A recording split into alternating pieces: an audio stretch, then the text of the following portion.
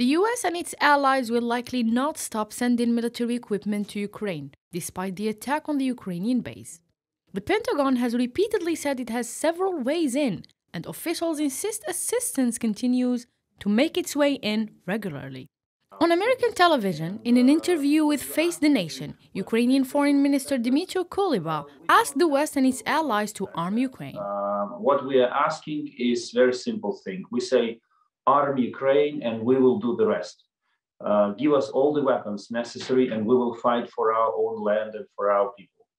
Kuleba specified that getting more fighter jets is the most pressing issue in Ukraine's efforts to defend against Russia. The highest demand is in planes, in fighting jets, in attack aircrafts, because unfortunately the air force power of Russia and Ukraine are uncomparable.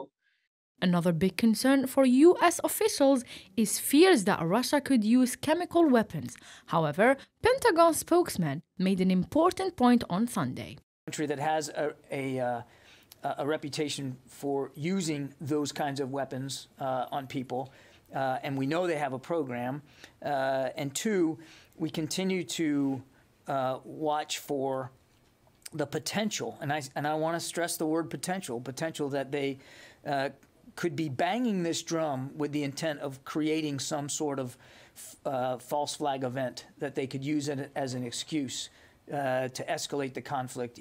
The US has sent Ukraine more than $1.2 billion in security assistance since January 2021. And on Saturday, President Biden authorized an additional $200 million in small arms and equipment for Ukraine.